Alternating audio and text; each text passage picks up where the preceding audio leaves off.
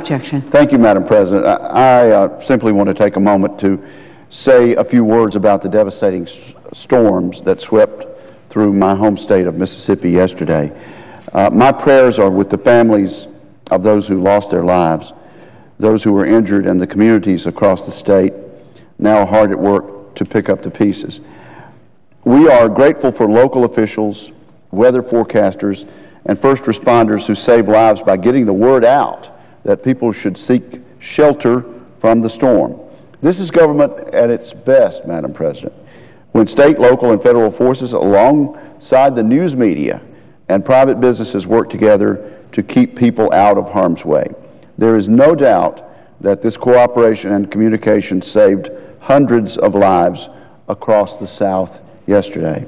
Both will be instrumental in preparing for additional storms in the forecast today.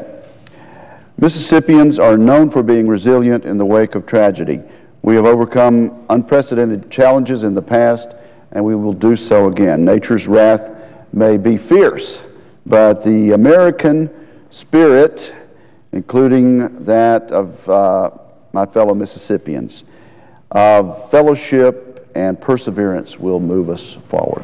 Thank you, Madam President.